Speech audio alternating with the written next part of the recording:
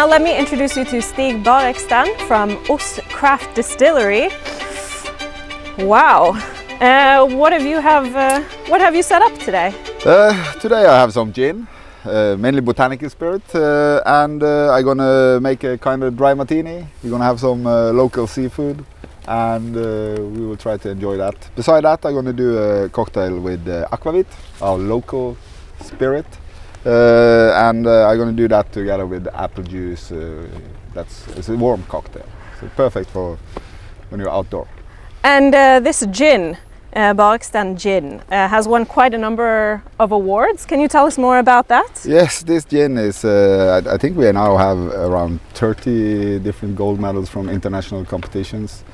Double gold in San Francisco in 2017, and this year was best in class as well, so it's the world best gin, London dry gin.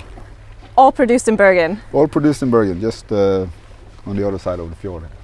And Aquavit. What is Aquavit? Aquavit is, from my point of view, Aquavit and gin is more or less same but different. It's produced in the same way as gin, but it has caraway as the main botanical, and the gin is of course juniper. And this is a very Norwegian spirit. Scandinavian, I would say. But in Norway, Aquavit is a little bit different from the rest of Scandinavia. We have to mature it in casks for at least 6 months.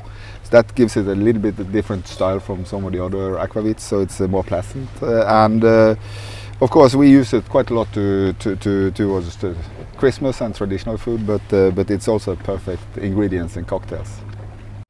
Now I'm not gonna do a dry martini. I will do ice cold gin. I don't need a vermouth. Personally, I like a dry martini naked, so the vermouth is more for the conceptual side of it. So it's more about getting the gin chilled. Just fill the stirring glass here with a lot of ice. A quite generous measure of gin, a little bit more. Then it's just to get this stirred and chilled. Then it's just a zest of lemon. Squeeze it over a glass in here, and then we have a dry martini. But the most important thing I think people want to know is, how can you experience Bareksten gin?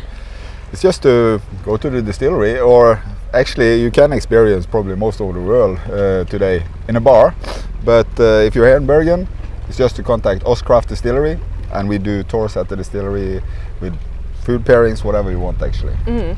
And are there any opportunities for tasting? Absolutely. Mm.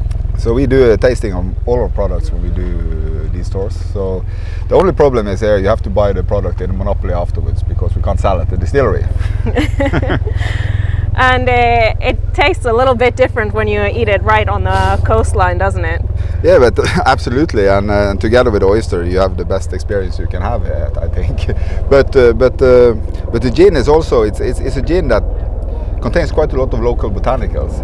I would not say only, it's 26 different botanicals, where 19 of them are locally sourced in the region around Bergen.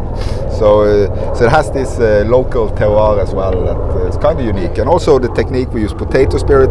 It has some similarities with the ingredients we use in the Aquavit as well. So it's a traditional but a little bit different gin. Mm, so it's really like tasting Bergen in a way.